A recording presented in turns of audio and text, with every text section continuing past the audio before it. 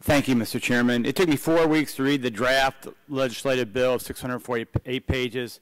And if you're confident that this bill will last a test of time, we ought to allow this whole next week to read the bill, especially since the manager's amendment, which is about 946 pages, just came out an hour ago.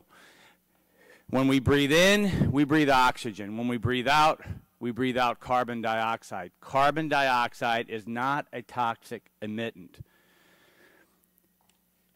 The day I have dreaded has arrived. Why is it that the wealthy parts of our country continue to attack the lifestyles of the rural poor, as the Evansville Courier noted? The legislation does just that. If you're going to put a price on carbon emissions now, later, or sometime in the future, those that rely on this fuel will be harmed.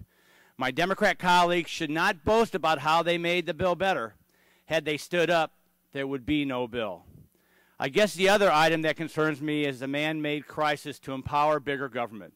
This bill takes from all to have government redistribute to who it sees fit.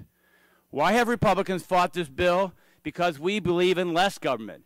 This creates more. We believe in individual responsibility, not government dictates. We believe in lower taxes, not higher carbon taxes. And we believe in more freedom, not less, by an explosion of government intervention. Republicans have identified our real problem.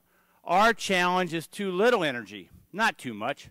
We want to expand the supply of the all-the-above approach and let the private sector compete to sell you energy at the lowest cost.